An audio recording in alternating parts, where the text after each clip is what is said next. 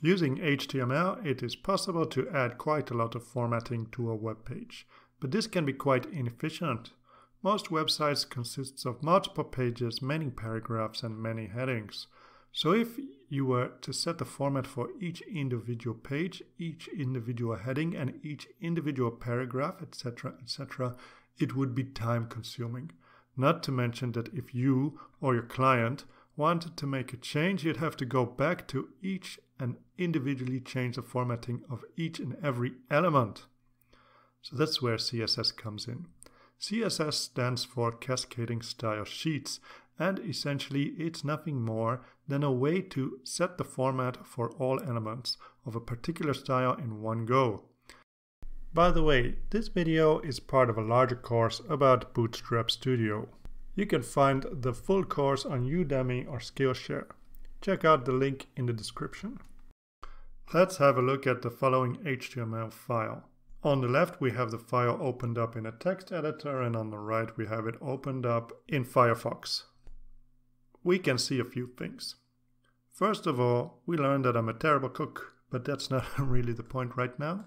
Secondly, we see that it was quite easy to use paragraphs and headings to set up the content of this website. However, it could still use a lot of formatting. So let's add a style sheet to it.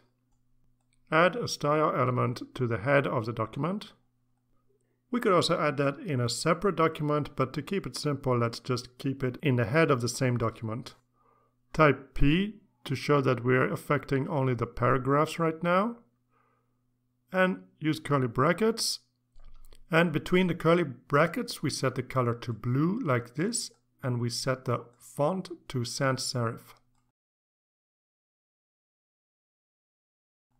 The P letter lets the browser know that we should apply this style or this format to every paragraph in the page.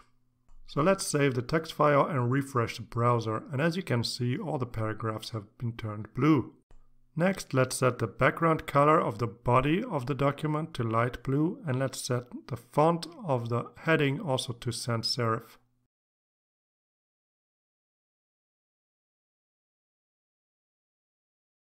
The problem is, of course, that you don't necessarily want all the paragraphs to be the same. Perhaps you would like different types of paragraph. In this case, for example, perhaps you would like a special kind of format for the introduction test and a special kind specifically for the recipes.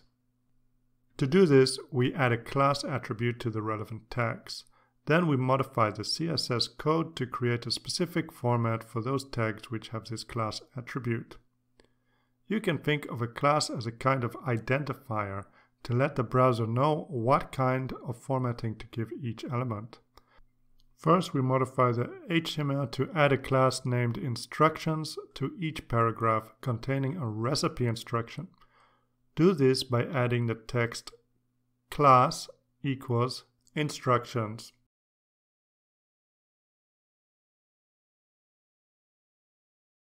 Next, we add a specific style entry to format any element with the instructions class.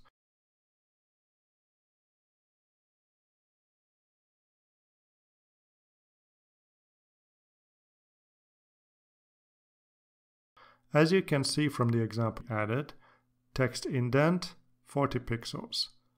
This means that all the text which have the instructions class attribute will be indented to the right by 40 pixels. Line height 5 pixels sets the line spacing between these paragraphs to 5 pixels.